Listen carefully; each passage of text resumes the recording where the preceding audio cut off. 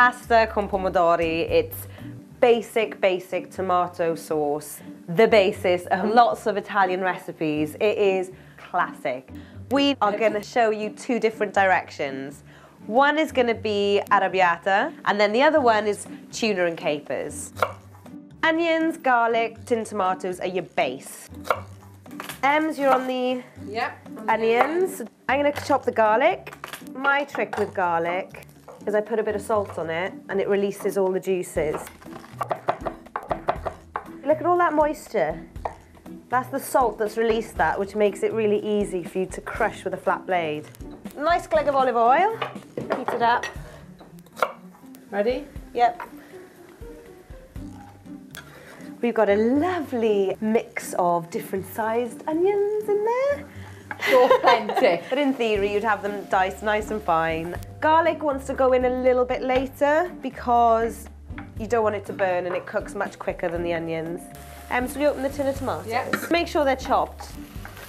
Mum's shown us how to do this. It just saves you pulling them out and chopping them and getting all...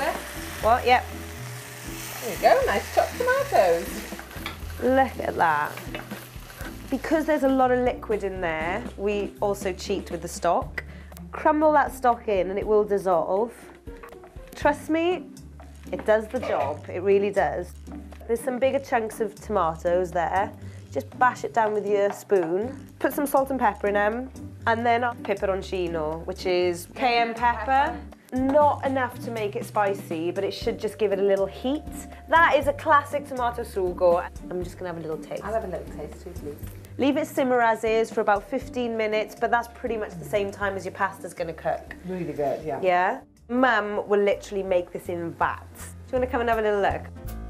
It's where she stores all the essentials. Italian tuna, Italian pasta. Here we go. Come September, there'll probably be 15 of these. Yeah. And these are brilliant because they're like little bricks. They're perfect for two people. You pop that straight into a pan from frozen 10 minutes on the heat. Yeah. Mum was going to hate the fact we're in here. Don't tell Come on.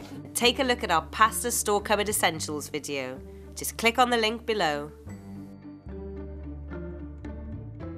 So we're going to split the sauce and show you arrabbiata, which is spicy. It's a bit like a pesto, really versatile. Let's put our pasta in because that's going to take 10 minutes. So this pasta that we're using here is fusilli. All those little twists will really mop up the sauce and you'll have gooey tomato sauce running through all that pasta. Chop up some pancetta now. So that's nice and warm. Don't need any oil because this pancetta will just... It's got enough fat in it. Look. Yeah. If you're arrabbiata, So say arrabbiata, you're cross, you're angry, and the reason they call it that is because it's fiery and spicy. But you don't want to get rid of that fat because it's full of flavour and saltiness and it's really good. Look at those bits, nice and crispy, delicious. If you're going to have an arrabbiata, you want it nice and hot. Half a teaspoon of chilli flakes. As you can see, it's quite a meaty, thick sauce now. Just before I put the pasta in there, I'm going to add a little bit of the pasta water. Come on, Ems, I'm ready. I got 50-50, yeah? Marry the pasta. On the heat, always. This one's your spicy arrabbiata.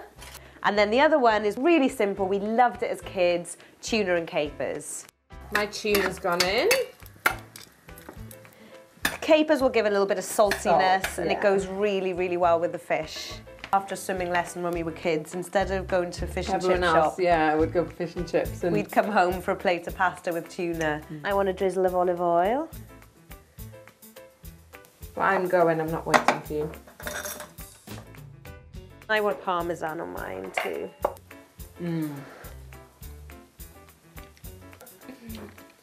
Yeah, really good. Whew. Chili? Yeah, got okay. It's good. Oh! Every time. Here you go, try some of mine.